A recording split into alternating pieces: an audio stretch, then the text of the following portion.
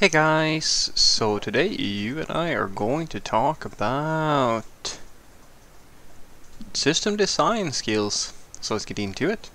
So the question in question was, Frederick, how do you as a software engineer improve your system design skills? That is a great question.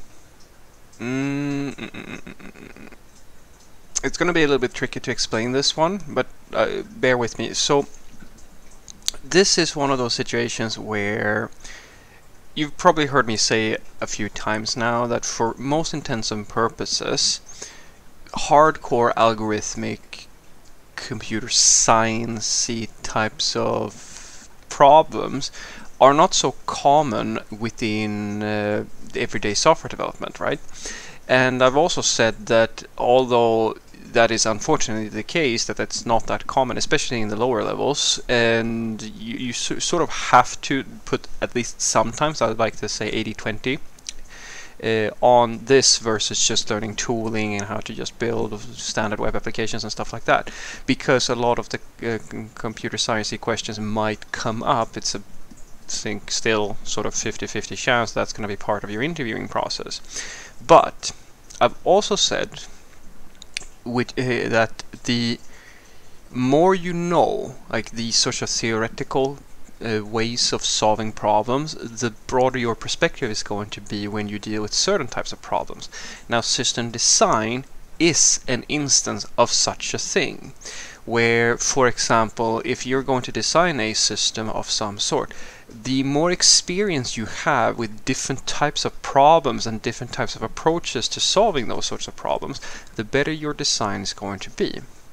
So what I usually say to people is that in order for you to get really good at system architecture and design, which is unfortunately not always how a system architect becomes an architect, it's sort of, this is in essence my point on this, where if we take an analogy to like the military or like the army or something like that, right, where if you have educated yourself to become a general, you will most likely suck at that job.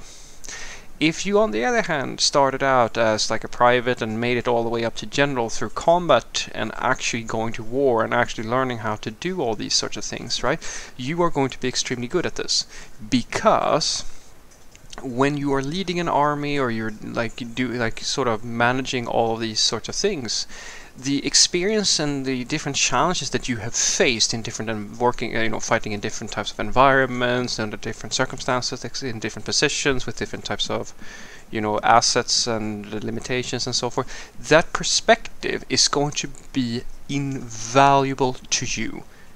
And the same thing goes for system design. In other words, what I'm saying is that the more problems that you have faced, the better your ability to design a good system. That is in essence what I'm saying, and that's why I think it's so wrong, personally, that someone can become an architect without being a software developer for years and years and years. Because the reality is that you're, for most intents and purposes, just, well, let's just say that I've worked with a lot of solution architects and like cloud architects and like all these sorts of people. Like a junior at that in that sort of thing is only really useful to an incompetent senior software developer, or someone who hasn't really gone and become a real senior, as I like to call them. So the way that I suggest that you improve these skills is to literally just build different types of systems where different types of considerations are needed. Now this is very difficult because it's sort of like it becomes an even bigger version of trying to learn design patterns. Because if you and this, everybody does this, or rather a lot of people do this, you have junior level software developers who learn the basics and then they become philosophers and they go, wow, okay, how am I going to take my software skills to the next level? And then they learn about design patterns, and now they go and study design patterns with the purpose of understanding them, which it's sort of like the cart before the horse. You're actually trying to study methods of solving problems, and in my experience that always ends the same way. It's ends with you trying to basically shoehorn in those solutions into every problem that you have, because you haven't taken the time to understand the problem, which is the thing that is important. The design pattern is good to know about. You need to understand it and so forth, but the goal is for you to find a problem where that design pattern is a good fit. And so it's better for you, in my opinion, to focus on finding a problem that in order to solve that problem, you actually need to apply a design pattern. And the same thing is down to system design.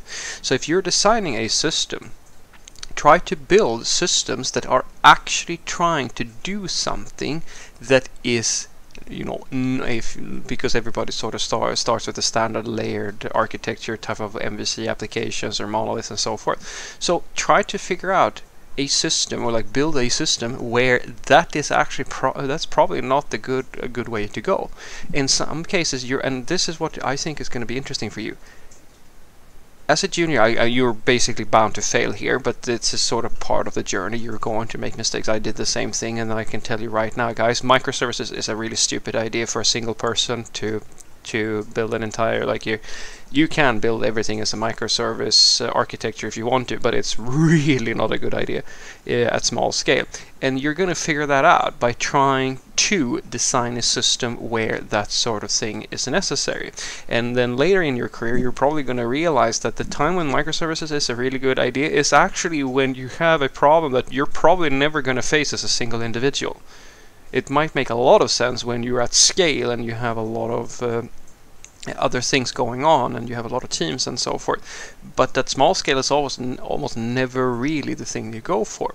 But then you can do other things where you can design very specific systems. Have you ever tried, for example, to create your own social media platform like YouTube or something like that? And I'm not talking about just hosting links now. I'm talking about actually figuring out how do you store video. How do you actually make recommendations through searches and so forth? Like, take it to the next level. And this is usually the sort of thing that you do once you have worked for a little while, because it's going to get increasingly more complicated. I mean, if you want to take a real challenge, go and figure out how the Google search engine works. Because although you might not be able to make Google's search engine like your own copy of it that is equal to Google, there is enough knowledge on the internet to design that system, to do all the crawling, the indexing of pages, the categorization, the linking, and like creating like the sort of relevancy graphs. And I mean, you can do this for the search itself. You can sort of cheat and use Elasticsearch or something like that. There's tons of ways for you to sort of put yourself in a position where you're trying to design a system that is different from the standard to-do app, you know, web shop, that sort of thing that most of us are doing. And I promise you, by doing that, it's sort of like a painter trying out new art forms. You're going to start getting really good at designing systems. I promise you that. So what I want you to take away from this is that the way that I suggest that people improve their system design skills is to build a lot of different types of systems. So an example would be, rather than just learning what CQRS is, maybe just actually figure out sort of the use case for it and build systems that are using a pattern where that might be a very useful pattern, or event sourcing, or these sorts of things. Like, don't focus so much on the pattern. Don't try to learn system design just by theory, because it's stupid and it's always going to be stupid. Practice by doing. If you just learn the theory like design patterns and things like that, you're never going to get good at it. It's the same thing as trying to study martial arts through a book. You have to learn the basics in theory and then apply it over and over and over in different circumstances, so that you sort of learn the underlying wisdom of when is this a good idea, when is another approach a better idea. And so do that. Start building something different than the boring MVC type of web shop applications that you might be doing. And this is where it gets really tricky, guys, because some of these systems are so complicated and so big that if you're going to do it just in your private time, it's going to be very tricky for you to even, in some cases you can't, because the challenge that you're facing in order to build that sort of system is, it has to be like a gigantic system. And in those circumstances, as I've said before, guys, when you get to that level, the job is more important than anything else. The project that you are working on is the thing that is going to dictate how good you get at this. because some projects are boring, like all standard web shop type of projects, and some projects are truly groundbreaking systems that very few people have ever designed before. Have a great day.